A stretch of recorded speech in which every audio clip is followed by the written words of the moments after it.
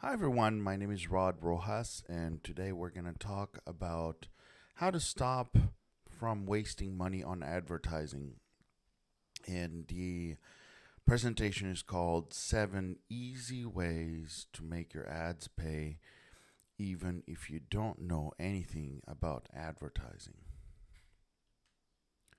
So, the most important thing, obviously, is you need a good product. And sometimes some people get away with just having a good product, and then that's it. The product advertises them. Now, in today's highly competitive environment, we really can't do that with most products. But you need a good product. It doesn't matter how clever your advertising is, and it doesn't matter how much you spend in advertising. You need a good product.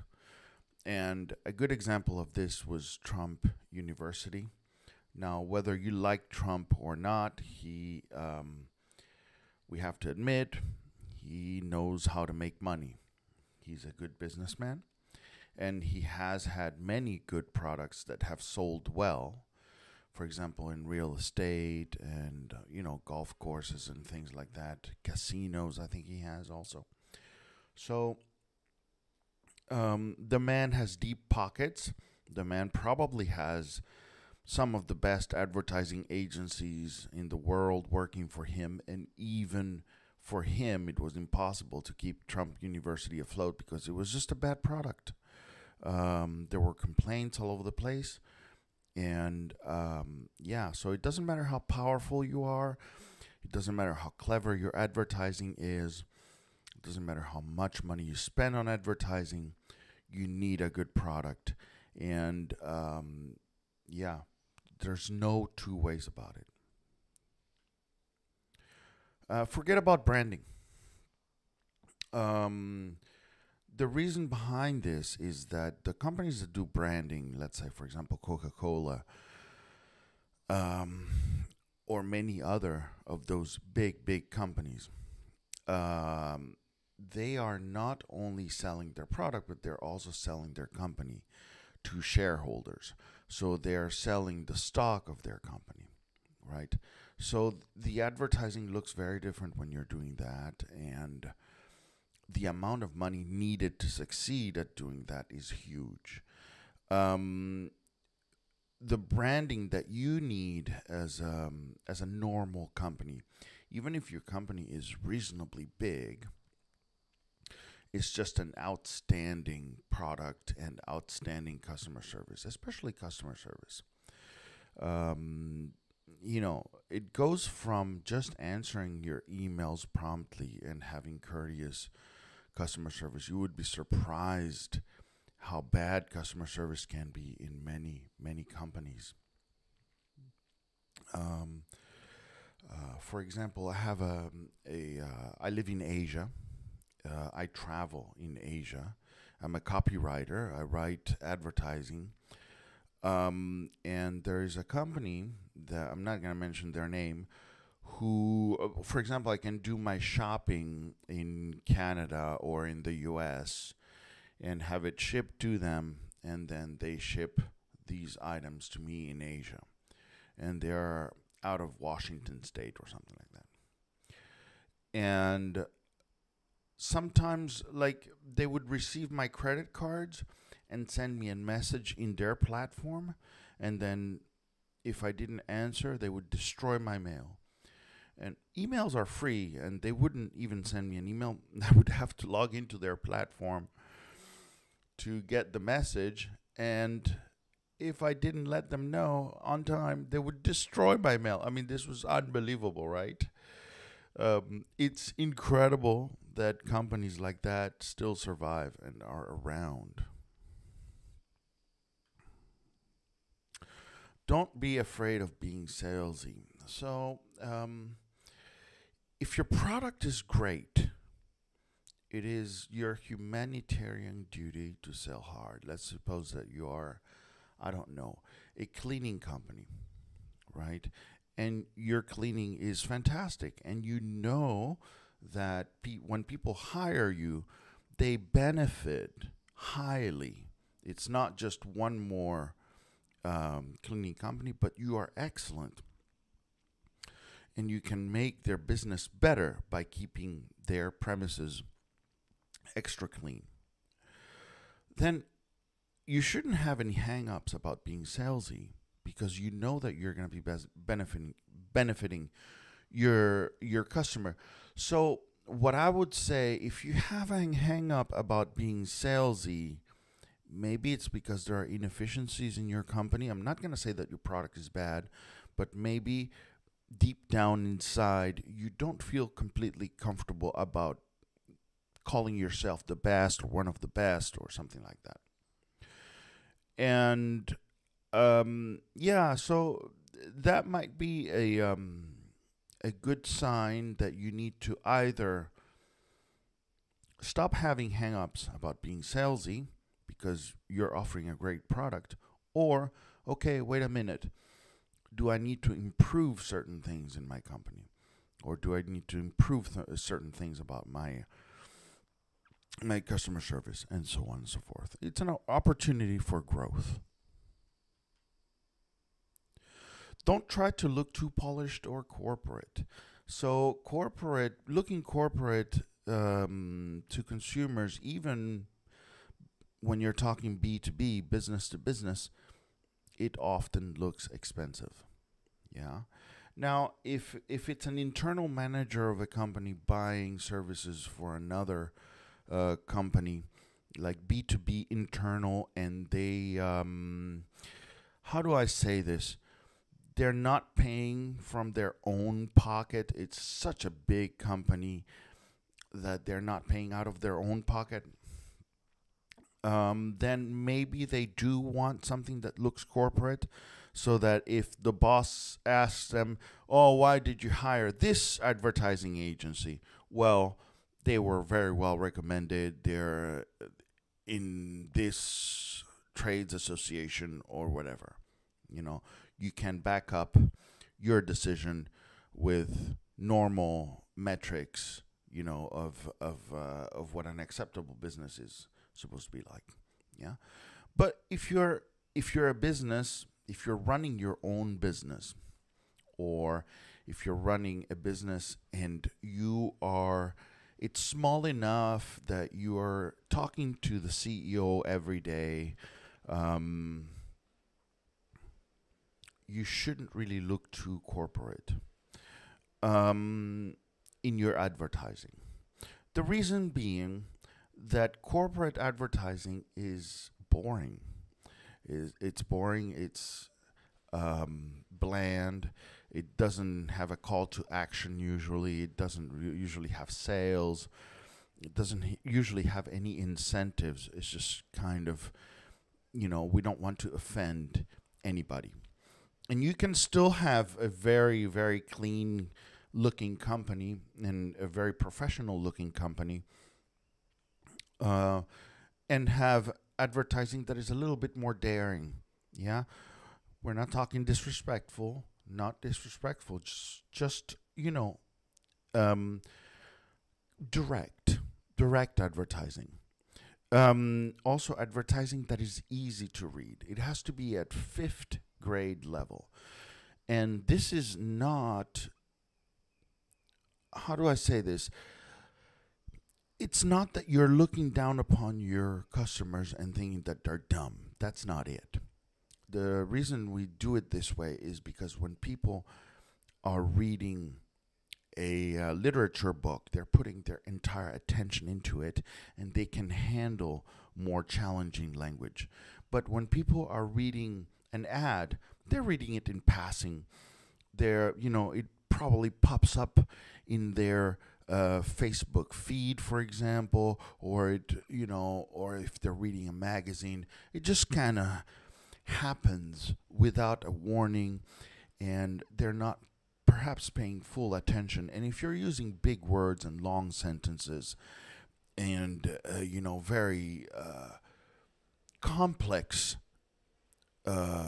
ideas, then it's not going to go through. People are just going to go forward into what they were trying to look at, in their Facebook feed or whatever. They're just going to ignore you. So you have to be very easy to read, and you can't be boring. You can't be boring, and don't talk so much about you. Don't worry so much about your logo and your company slogan. Those stupid slogans that nobody remembers. Just talk to the customer about their problem. Yeah, talk to them about how you can solve their problem. And if you do this, even if you don't hire me or don't hire an advertising agency, you will be on the right track. Measure everything. When I say measure everything, I say if you put a billboard somewhere, how can you track the sales that are related to that billboard? Yeah? Or if you put a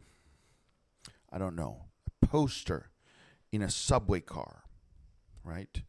I'm from Toronto. So a lot of people would put posters, pay a lot of money to have posters in the subway, and then they would have no way of tracking that. So in that case, you would have to put in a phone number or a website that is dedicated to that specific ad or that specific campaign, so that you know how many sales or how many leads are coming in because of that ad. If you're just throwing that in and giving them your regular customer service number, you might be able to know, oh, okay, we got an increase in sales, or we got no sales at all increase. So maybe you have sort of like a primitive way of knowing whether the ad is working. But if you're running multiple different ads, you will never know exactly what is doing what, right? And when I say test everything, I'm talking about A/B testing. So for example, you test the same everything and then change one variable between, for example, two ads. So let's say that you have two ads, same picture, same size of ad. You spend the same amount of money on each ad, but maybe the headline is different. Or maybe everything else is the same, the headline is the same, but maybe one has a picture and the other one has no picture. The other one has only text, bigger text instead of the picture added. Things like that. And when somebody in the company has an opinion about advertising, saying, oh, this is too salesy, or oh, I don't think this is going to work, or oh, whatever, just test it.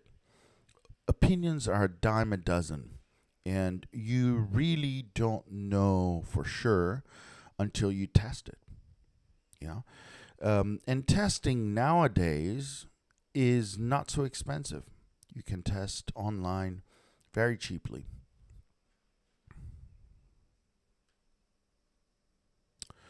Position yourself in one field. So, basically, I know a person who had a financial job in downtown Toronto, and she also had a decoration business, and that's fine. If you want to have several businesses, that's fine. But she was putting everything in the same business card and putting both businesses in the same website. Basically, it was a website about her, and then it talked about her two businesses. And I told her that she needed to somehow separate the two groups of people, right? And not really mix them together. And her customers for her financial job, and her customers for her decoration job. And people will, they'll say, no, I don't put people in a box. I never do that. Believe me, you do put people in a box. Everybody does that. We think of certain people as their profession or what they do for us or the place that they play in our lives, and we tend to put them in that box. And when you have several boxes for a person, then people get confused. A good example of this was the VW, Volkswagen Phaeton. So Volkswagen is a well-known car brand, very good cars, but they're viewed as maybe not economy cars, but family cars. These are not luxury vehicles, or at least that's not the image that we have of them. And they came up with this car called the Phaeton that was more luxurious than a Rolls-Royce or a Mercedes, more expensive too, I think. And it was a huge sales failure because no CEO wants to be seen in a Volkswagen, right? Because it's a cheaper car. It's a car driven by taxi cabs. It's a car driven by, soccer moms, things like that. So Lexus was a lot more intelligent, or Toyota was more intelligent. When they wanted a luxury car, they created Lexus. They created a different brand. And they gave them different buildings. I mean, they share sometimes the same lot, but it's a different part of the building. The sales area is more luxurious. The service area is more luxurious. Everything is different for Lexus. And you won't see any Toyota branding anywhere in the Lexus business. And that way, the consumer is able to separate the two products and give them their proper positioning. Yeah, this is very important. So if your company does accounting, but it also has, I don't know, a golf coaching side, because you love golf and whatever, no, it doesn't work. Yeah.